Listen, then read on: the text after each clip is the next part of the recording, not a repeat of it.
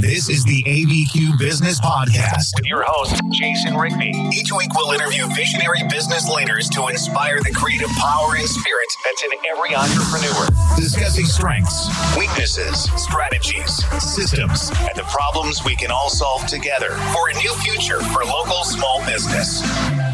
Guys, what amazing weather that we have here. If you do not live in Albuquerque, New Mexico, I'm going to tell you how bad the weather is so you don't move here. But just a joke, guys. But it is absolutely like 77, 78 degrees, sunny, just absolutely beautiful. I just got back from a run to the park and just watching everybody play and having fun and picnicking. Just awesome. Love it. Love this weather. Love this time of the year. You know, we've been doing this military theme, and I've been doing quite a bit on leadership. And I want you to understand that if you really look at the systems that are in place at the military, if you really look at what's going on a leadership level in the Army, Air Force, Marine Corps, National Guard, whatever it may be, and you see this ability to take 18-year-old little punks right out of high school and put them in charge of millions of dollars worth of equipment and then say, hey, you're going to go risk your life and risk the lives of those all around you, and we're going to be successful in doing it.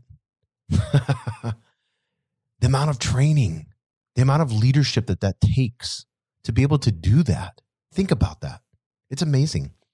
There's a great article by United States Army Captain Ron Roberts. It's called The 12 Principles of Modern Military Leadership. And I want to go through these. I'm going to be really quick through them because I want to keep your time short today. I know a lot of you listen.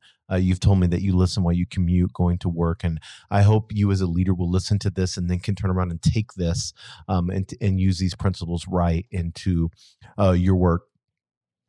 Definition of leadership, Field Manual 6-22. Under leader development. And you can get these manuals for free online. You can type in Field Manual 6-22 leader development. You'll get this. Listen to this definition of leadership. The process of influencing people by providing purpose, direction, and motivation to accomplish the mission and improve the organization. I'm going to say that again. The process of influencing people by providing purpose, direction, and motivation to accomplish the mission and improve the organization. Wow. That's so heavy, isn't it? Love that. How are you influencing people? How are you giving them purpose? What direction are you taking them? Are you motivating them? And then are you really, truly, effectively accomplishing the mission and at the same time improving your organization? So let's get into these 12 fundamental modern military leadership principles. Number one is lead from the front.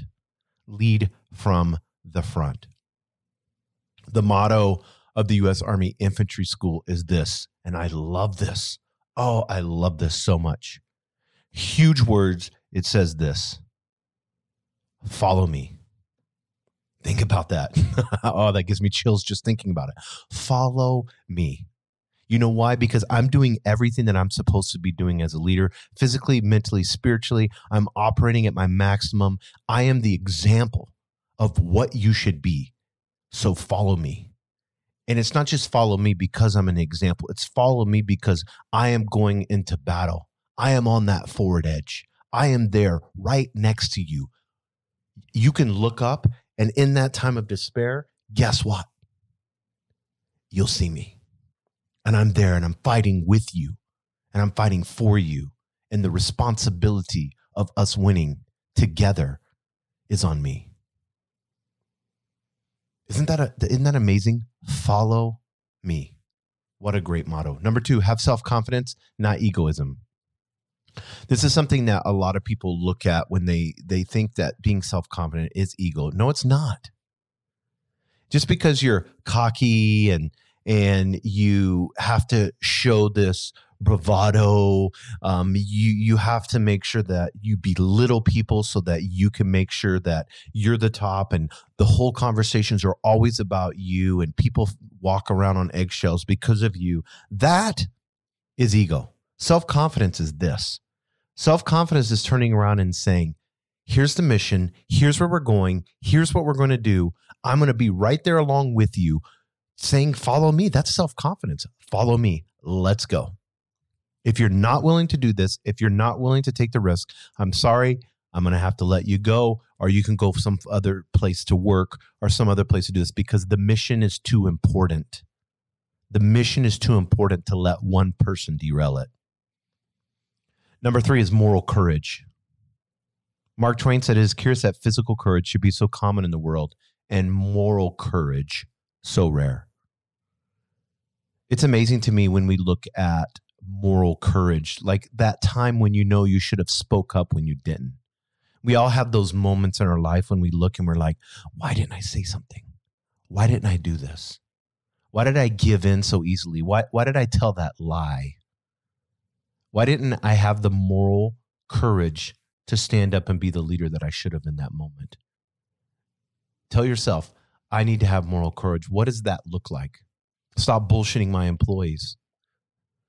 Stop lying to your friends on the golf course. What moral courage can you have? Can you actually be honest and transparent and share who you are and the things that you're going through in your life and how you're overcoming them to others? Number 4, physical courage. Physical courage. President Theodore Roosevelt, one of my favorite guys, and if you haven't read about him, he's an amazing president. He said, there were all kinds of things I was afraid of at first, ranging from grizzly bears to mean horses and gunfighters. But by acting as if I was not afraid, I gradually ceased to be afraid. I gradually ceased to be afraid because he began to act like he wasn't afraid. And he began to put himself in those situations where, yes, there was fear, but guess what? I know I'm going to have 2 choices: to cower in fear, to respond in courage. And I am going to respond in courage. Lieutenant Audiel Murphy, he is the most decorated soldier in American history. On January 26, 1945, at Howitzer, Germany, Murphy ordered his men to withdraw from an attack of enemy tanks and infantry. During that withdrawal, he mounted a burning tank destroyer and fired its 50 caliber machine gun for more than an hour, killing 50 Germans, stalling the attack and forcing the enemy withdrawal. Although he was even wounded, guys, he led his men in a counterattack and was awarded the Medal of Honor for his actions.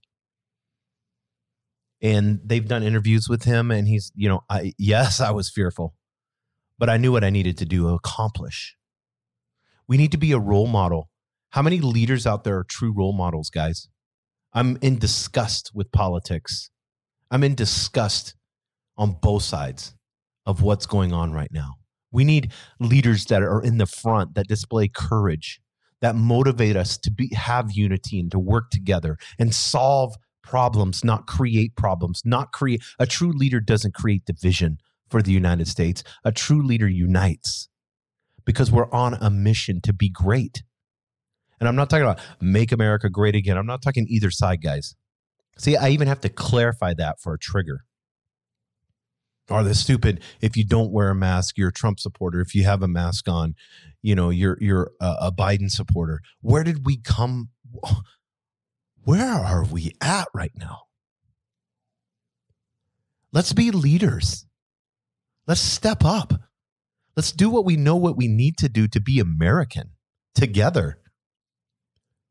We need leadership right now. Not division, not pouty little whiny babies that are trying to get their way or have an agenda for self-service of themselves and don't even have a backbone where they can't stand up. They have to poll and do polls, and then from there they decide where they want to go or what they want to do. Or they're trying to appease all these different sides.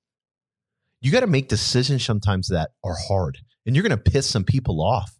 You are, but guess what? That's what being a leader is all about. You got to have that confidence to say, guess what? I'm the leader.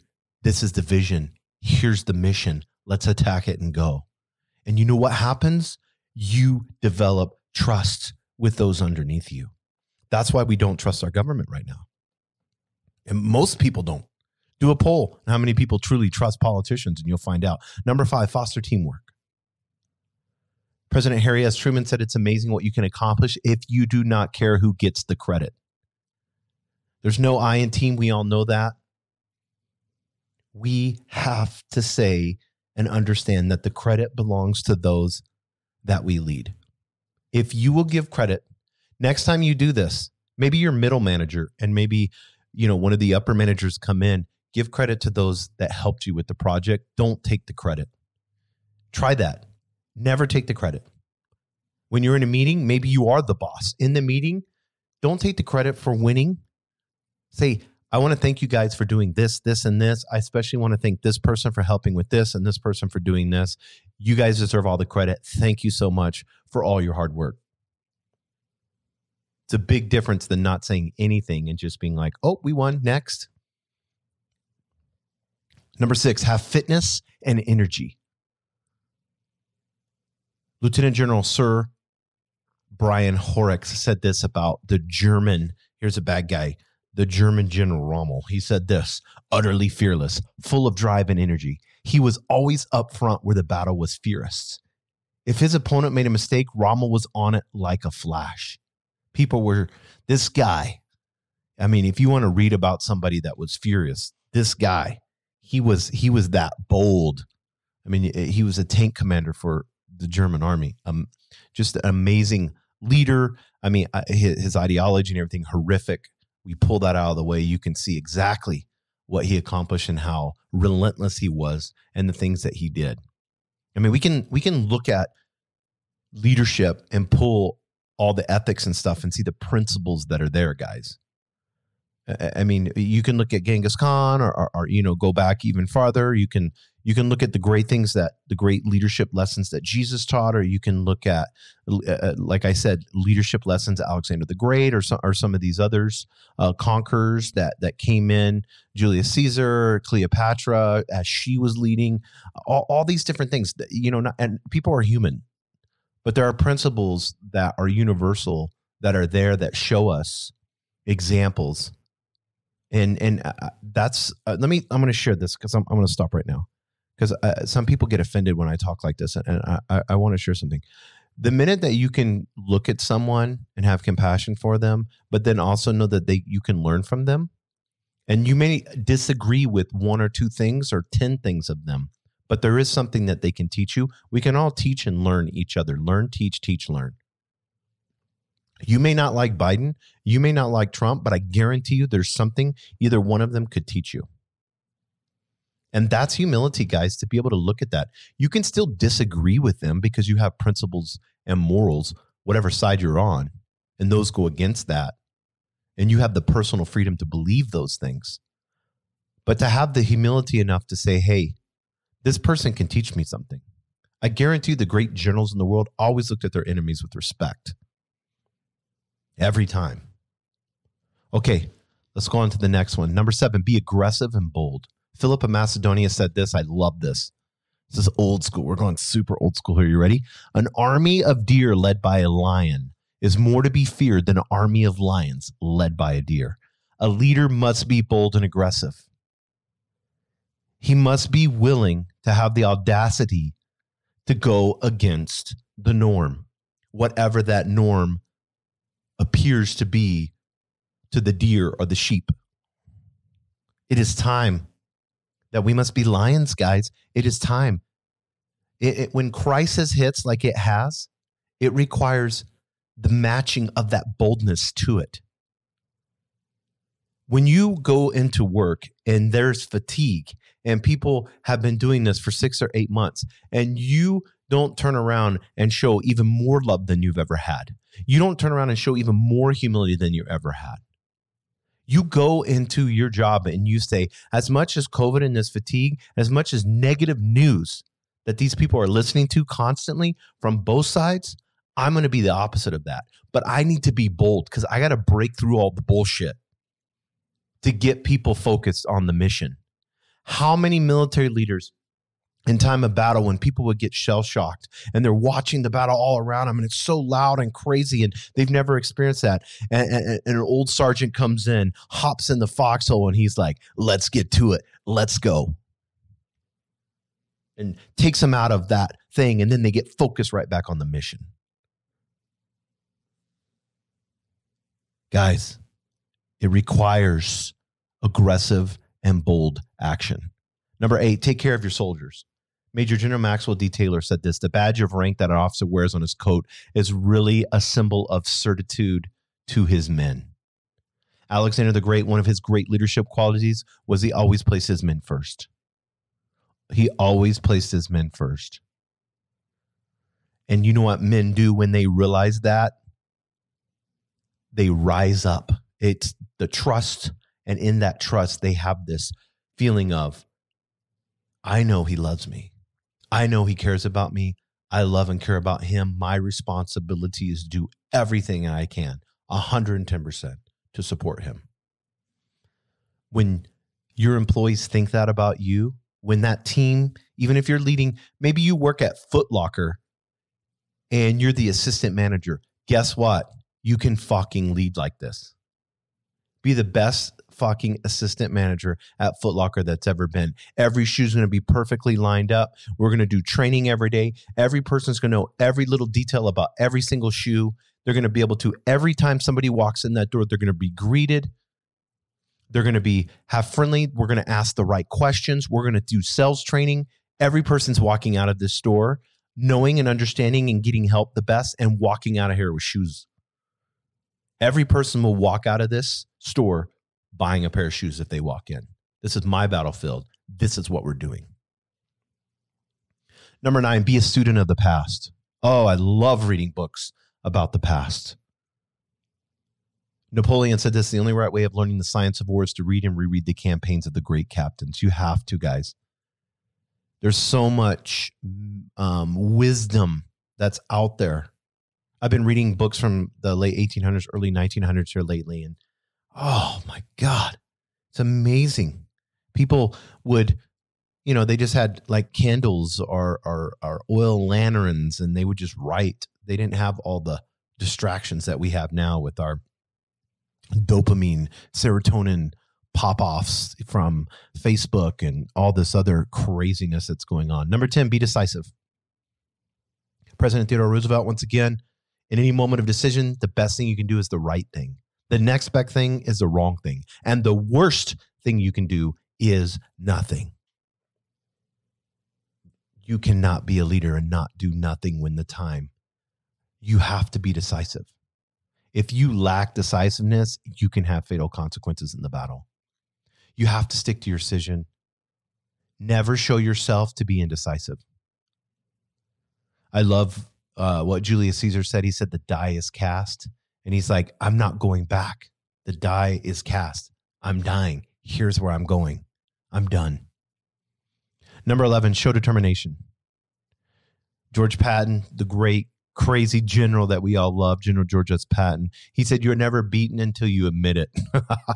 Oh, I love that. It's that never say die attitude. That even when you think that it's funny. There was a Brigadier General, Anthony McAuliffe. He was acting commander of the 101st Airborne Division during the Battle of the Bulge in World War II. And he said in 1944 in Belgium, the Germans sent a demand for his surrender, saying that he was absolutely crazy and nuts. And so he sent a response back to them and said, absolutely, I am nuts. And guess what happened? Blood, toil, tears, and sweat, and we overcame, didn't we? I love Winston Churchill. He always showed determination. The speeches, those inspiring speeches he would give during World War II. And I'm going to close in one of them because number 12 is be strong of character. But I want this to be what we understand in being strong, be strong in character. He was giving one of his speeches, his famous speeches, Winston Churchill, the British Prime Minister, and he stood up in the House and he said this: I would say to this House, as I said to those who have joined this government, I have nothing to offer but blood, toil, tears, and sweat. We have before us an ordeal the most grievous kind.